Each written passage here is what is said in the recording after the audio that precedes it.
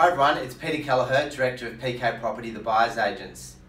Today I just wanted to have a quick chat to you about what happens when a property passes in at auction. What do you do?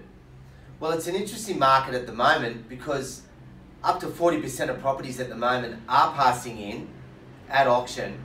And the reason they are passing in is because most of the time we've got an unrealistic vendor that has put too high a reserve price on the property, even though the campaign has shown them throughout the 4 weeks that they should be putting a lower price on it, but they're being stubborn on the day.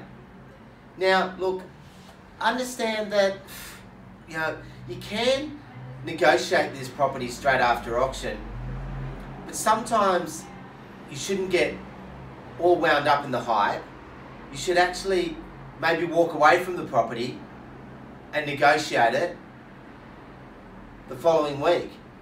But that's not always the advice. You really have to have a look at the situation.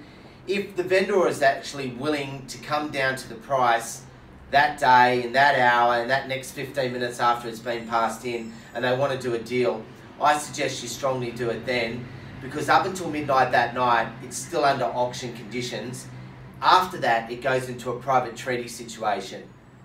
So what I'm saying is that you'll know if the vendor is actually motivated to do a deal right there and then. But if they are being ridiculous and they're asking a stupid price, well, you've got to just let the whole thing settle down, approach it next week, stick to your guns, just tell them what you want to pay, and then just go from there.